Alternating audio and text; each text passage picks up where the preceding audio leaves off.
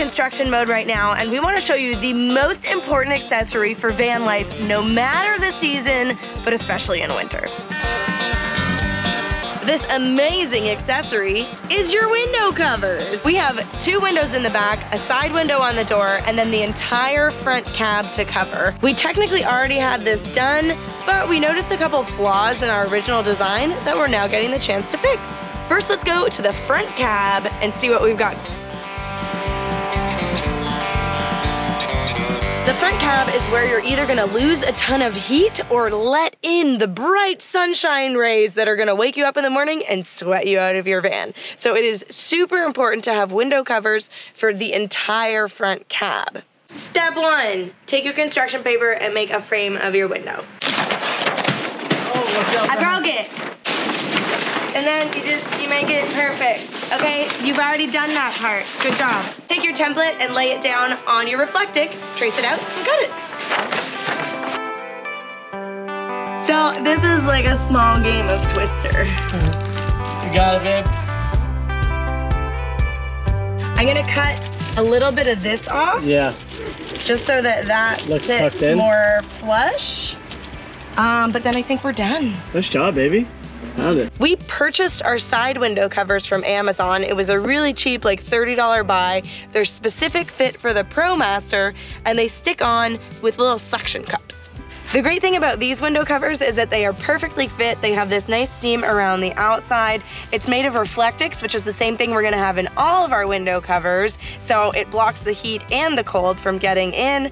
And the suction cups actually work pretty well. The downside is that your windows get gross. Alex also makes me lick all of them. She doesn't really do the licking. I have to do the licking and sticking at night. Just like that. All right. Full contract mode. We recovered this nub because we didn't realize that being next to the door, it would get wet all the time, and the fabric was really dirty. Perfect. Ooh, baby, one-shot wonder, huh? Nice. Much more sustainable. We have 2 windows in the back of our space. Covering these is a lot more about privacy than anything else. So we've got these super simple window covers. It's Reflectic on the inside, but in the back here, I like to cover them with fabric. Because it is your home, you want it to feel more homey. If it was still just the silver or metallic, it definitely wouldn't have that vibe. So just a block of Reflectic, nice pattern on the inside, black on the outside to give the illusion that nobody's home. And then these just fit nice and snug inside the space.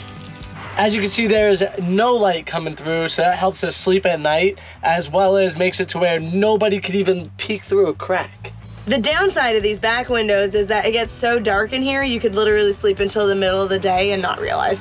Is there a downside to that? Sometimes it's really good. I don't hear the downside. The mistake that I made with these back windows originally was thinking that there was metal that you could use magnets to. So the original covers I had for back here actually had magnets to kind of help them stay in place. Little did I know that the metal of this window isn't actually magnetic at all. It's some sneaky aluminum, which magnets don't stick to. So I had magnets on these for absolutely no reason. So I cut them out, and I'm gonna use them on the side door because I actually put not enough magnets on the side door. You wanna show them how you sew it all up? Let's do it. This side window is obviously the biggest space in the back where we're gonna be letting in light, and we have the biggest window cover for it. Now, the problem that I did again was thinking that this black stuff was metallic. It's aluminum, and it is not magnetic. The only magnetic part of this is the actual frame of the van. This time around, I need to make this piece bigger so that it fits around the whole metallic outside. Metal outside? I don't know. Is metallic a... Metallic like is my color. fancy color. Like when it shimmers. Everything is metallic. Like this is metallic, I think. The other issue that we've discovered with this side window cover is potentially with the way that we store it. So when it's up here, it's fine, but then when we want to see out the window, we'll drop it low and just let the magnets grab on to the metal of the van. This is really great and keeps it out of the way and actually makes it look kind of cute down there, But when you open the slide door and it's down there, because we don't have enough magnets on it, and it starts to crinkle up once it hits the side door, and the magnets on this side get stuck to the wall on that side, and then it pulls the dirt away from the wall when we're pushing open the door. So maybe it's a good thing we're actually cleaning the outside of the van with our window cover. Which is pretty much the only way we clean it. To alleviate it this time, I'm actually gonna make it so that A, there's more magnets, and B, I'm gonna put a zipper on it so that we could always unzip it, take it out, and wash it. These back window covers, I didn't put a zipper on. What is it, buddy? I didn't put a zipper on the back window covers because we never really touched them. In 6 months of living with them, they never really got dirty. So I'm not actually super worried about those, but this side one just looks gross. Shit. Sure. Did you want to be back here with us? You wanna hang out? Did you want to be on camera? You wanna be in a video? Yeah. Okay. So let's head on inside to the sewing nook and we're gonna get this bad boy all sorted out. Step 1, cut it up. I'm gonna be removing all of the fabric from this and taking the magnets out. So there's, I don't know, 10 magnets in here and I wanna save all of them for the redo. I used rare earth magnets because they're supposed to keep their magneticism over time.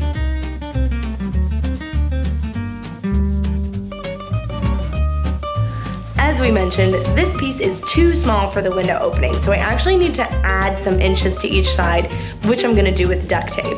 If you're starting from the beginning and you have your full roll of Reflectix, just please, please, please measure, cut a piece that's too big, fit it in. I was in a very big rush when I was building these originally.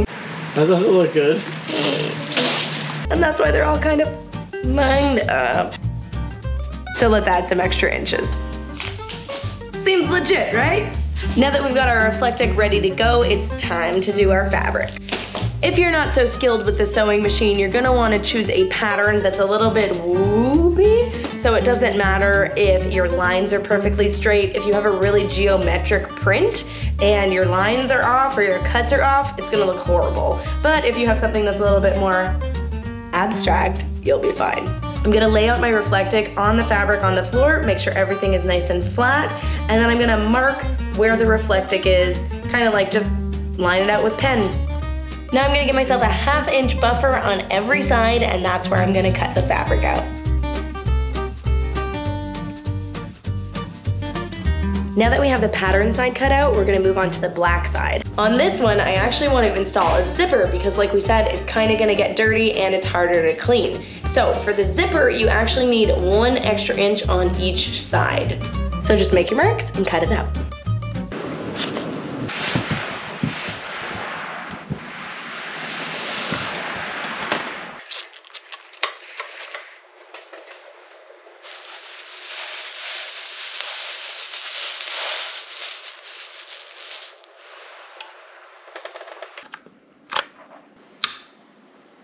Time to sew.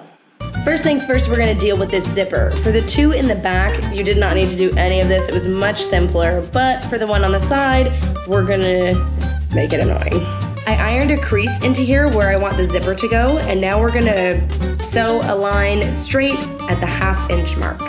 All right, I'm gonna go forward a couple of stitches, and then I'm gonna go back a couple of stitches, and then I'm gonna take it the whole way down.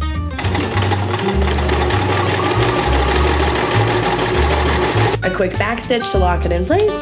Oh. Done.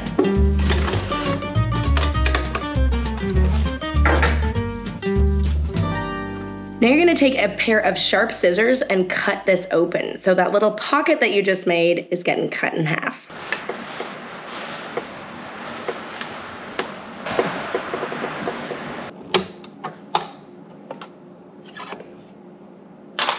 Now that we've got the zipper foot attachment on, we're just gonna go down one side of the zipper and then the other side of the zipper, closing it at the top, kind of like doing a box around the whole zipper, and that should be good.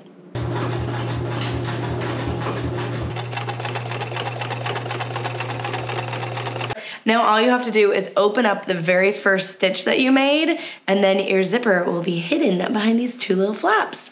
Easy as that, minus that it took 3 tries and many, many hours. For the magnets, I've made these little pockets. So it was super easy on the sewing machine, just up, down, around, and over. Shoved the magnet in, closed it shut. I have 12 of these pockets that are gonna go on the top and the bottom. On the sides, it's a little bit trickier because of the way that the window is shaped, but I'm gonna sew these ones inside so you're not gonna see them at all, which means I'm pinning them inside. It's tricky. I have my good sides lined up together. So good side to good side, and then laid flat, make sure it's nice and even. Then you take the inside pockets. I want them to be on the black side, but because I can only see the lines for sewing on the white side, I have to pin them underneath. So this is where I want this one. I'm gonna sneak it underneath, line it up with my pen mark, and pin it in place. I'm doubling up around the zipper, so one close to each side of the zipper because I feel like that's where it's gonna be the heaviest, and then just spreading it out the whole rest of the way. I've got all that pinned. Now I'm gonna work on the short side. For these two sides, we want the magnetic pocket to go outside the actual sewn part. For these ones, I made the same kind of magnetic pocket. I just made it longer, and then I flipped it inside out so you couldn't see any of the seams. And then I plopped the magnet into there. Now I've got two for each side, and I'm gonna have them kind of flooping out because they have to get around that aluminum piece to stick to the metal of the van. So we're gonna lift this flap up, slide it in, and then pin it here. I'm actually gonna switch back to my zipper foot because it's shorter on this one side. I'll be able to get closer to the magnets, theoretically. All right, now I just have to position my fabric in a way that makes sense.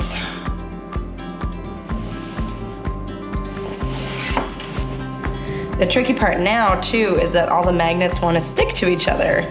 So you're gonna have to be very careful when you're sewing. All right, here goes nothing. I'm at my first magnet. I'm gonna pull the pin out and say a little prayer to the gods of sewing. So I can see the pocket and it's sewn in there, so I think we're good. So let's keep rolling.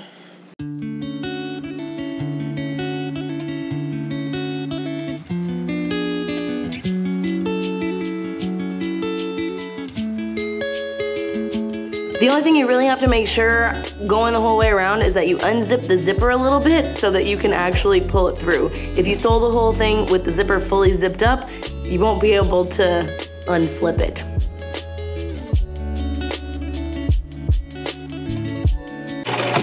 Yeah, do your part. Yeah. I think I broke the needle.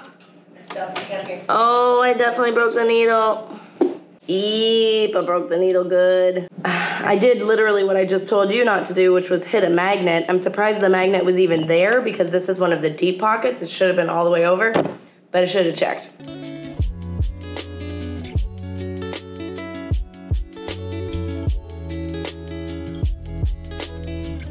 I'm gonna unzip it some more. This is why you need to make sure you have the hole. Let's flip this bad boy right side out. So far, so good. Floopy floppers on the side here. So that worked perfectly.